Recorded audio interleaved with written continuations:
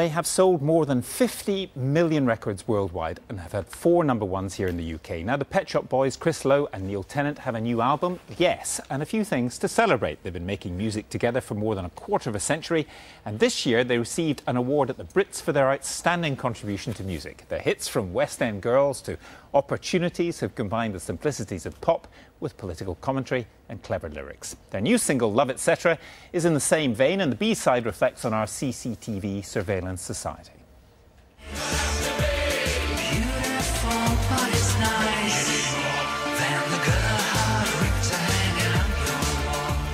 Pop music, one of its functions is to act as a musical commentary and a soundtrack to what's going on in our lives. Simplicity, which you want in pop music, is actually a difficult thing to do well. The cliche of 10% inspiration, 90% perspiration is very true with pop music as well. It's then finishing the song, finishing the record. You know, that's often quite hard work. That's only 100% though. And you've got to give 110 nowadays. You're 10% missing. How important is performing it as opposed to writing it? And we do put a lot into it, and we try to just keep everything visually exciting, really, and something fresh, and we try to bring in elements that aren't necessarily associated with pop music. First single is anti-materialistic. It's ended up, you know, being quite appropriate for the times. It's saying that, you know, fulfilment is not to be found through shopping and celebrity. And a certain amount of enjoyment is maybe, but it's not the be-all and end-all. We've become consumers whose role is in the marketplace. I think it's a very banal way to see oneself, or, more worryingly, for governments to see the citizens of the country.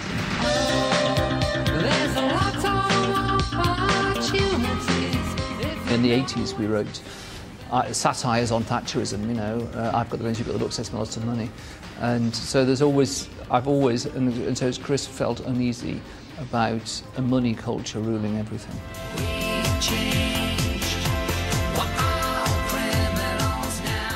We're All Criminals Now, which is about CCTV culture and John Chalmers de Menezes and so on. I mean, that is very political, actually. Oh, that's a totally political song. I mean, the song is about someone going to work, standing at a bus stop, and there's some CCTV cameras on them, and saying, oh, we're all criminals now. And really, the person in the song witnesses the shooting at Stockwell.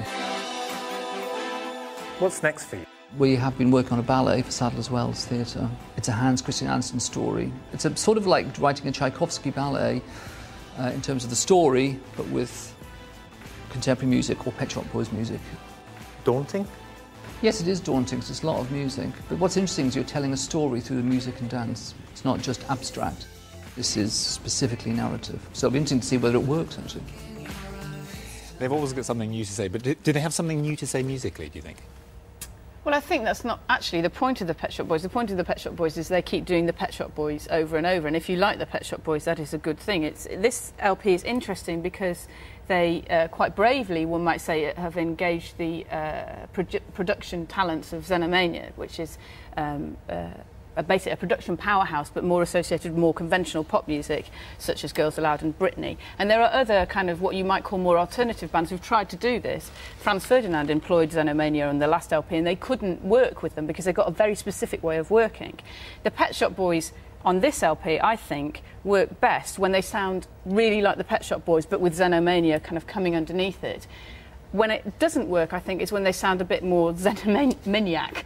And there's a couple of songs where it sounds to me a little bit like kind of Girls Aloud rejects. But when they get it right, and they get it right on about 3 or 4 songs in this LP, it's completely fantastic. Did You See Me Coming? Was that one? Oh, I love that song. Good, it starts off, and you hear this sound, and you think, God, that sounds exactly like Johnny Marr. And then you think, it is, it's Johnny Marr. How brilliant. And then it launches into this absolutely ace Pet Shop Boys chorus. I mean, I just couldn't stop playing that song. It's fantastic. And the other thing that I think is interesting about this LP is it's about love. It's absolutely all about love. I mean, although, you know, Neil professes that there's bits in here that's about consumerism, essentially it's about love, and it's about a kind of older love, regrets, will somebody come back, my memories, falling in love again. I mean, it's a very interesting because of that, I think. I slightly prefer your interpretation of it than the record itself, and I often find this, that I like them in interviews more than I actually like the music. You know, all the wit and erudition that everyone always goes on about with them, it is there. I mean, this line about, you know, you don't have to be in Who's Who to know what's what, lines like that, which you like. I find the music, though, tuneful and pleasant, but repetitive. And I think when you say that they do the Pet Shop Boys thing over and over, I think that's true. But I was looking for them to do something a bit different and to push the boat a bit. Instead, it can be very easy on the ear, quite agreeable. I like the Johnny Marr guitar bit too, but you know, there's a sort of Muzak risk where it just plays and plays, and one song sort of, you know, bleeds seamlessly and pleasantly into the other. I was expecting them, you know, because they think clearly in interviews, etc., they are imaginative, to have pushed the boundaries a bit musically rather than just in the interviews, you know. Well, I think it's a pretty good Pet Shop Boys CD, and I think that there's stuff on there that's as good as Paninaro or Being Boring and all, you know, the stuff that made me fall in love with the Pet Shop Boys in the first place. For me, it was a little bit of an anticlimax after their incredible appearance at the Brits, where in less than 10 minutes they did what every band that's been around for 25 or more years has to say to their audience, which is, remember how much you loved us. You know, remember how much you needed us. Remember that we were important. And it's, you know, it's a dilemma that pop music never really faced in the past, you know, because someone would choke to death on their own vomit and they'd break up, and that would be it. You wouldn't have to worry about them dogging you into middle age and old age. And someone said to me, you know, did you see it? Did you see Pet Shop Boys? Incredible, you've got to watch it, you've got to watch it.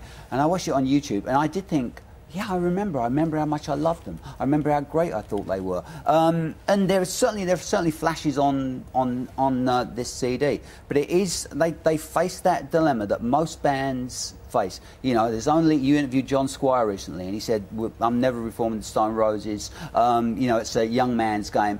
But apart from the Stone Roses, almost every band, whether they break up or they stick together like Pet Shop Boys, sooner or later they have to say to their audience, remember us. Yeah. Remember how much you loved us. And who is the audience now? That's the other question. Is it the people who always loved them, or is there a new audience, or not? I'd be surprised if there was a new audience for the Pet Shop Boys. Although I have to say, you know, these days you can just pick and choose so much that if you did watch the Brits as a young person, if you were a 16-year-old kid and you see Lady Gaga walking on stage, you see Brandon Flowers saying, I could have bought a Smiths LP or a Pet Shop Boys, and I chose the Pet Shop Boys. And if you're a Killers fan, you will certainly check them out. There are plenty of intros and songs on here where you would think, if you're a Girls Aloud fan, you'd be thinking, wow, you've just discovered some new outfit, because you can dance to these and they're all there. Yeah, things are slightly different these days, aren't they? People pick and choose in a way that they didn't used to. And the Pet Shop Boys have got a hardcore of fans that are always going to buy every Pet Shop Boy. But I think you're right about, we look for something different from the older artist, and partly what we look for is the virtue of their age, that they have some maturity, they've got something extra to say. And I think this is partly in his voice, this very sort of stainless steel, almost, you know, perfect voice for synth pop. English, you're the most English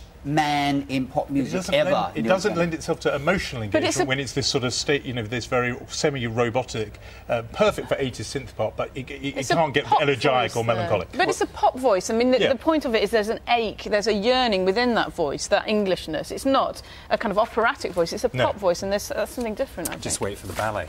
Yes, by the Pet Shop Boys is released by Parlophone on Monday.